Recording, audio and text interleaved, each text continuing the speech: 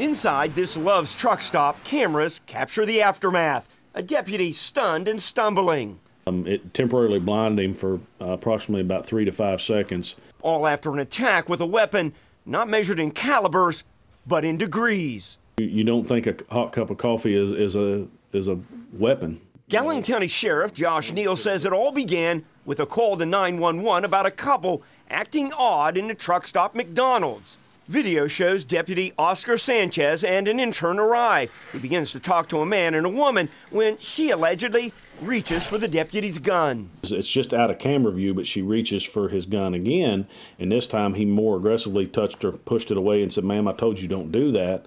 And that's when, just out of the blue, she just took the coffee and just put it in his face. That's when you see Deputy Sanchez fall to the ground. The coffee estimated to be between 150 and 180 degrees.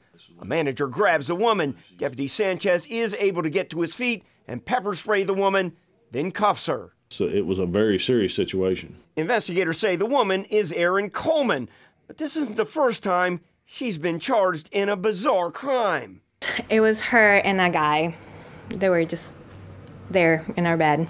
Makita Toro says she and her husband returned here to their Covington home after a weekend away, only to find strangers, Coleman and a man, in their bed, passed out.